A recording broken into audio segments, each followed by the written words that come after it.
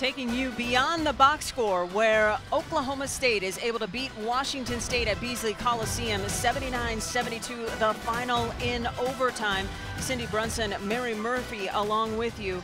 Early in the fourth quarter, it was Lou Brown, and she was key late. She was. This was the big bucket that tied it and sent this game into overtime. But in overtime, it really was all Oklahoma State going to their money ball player inside.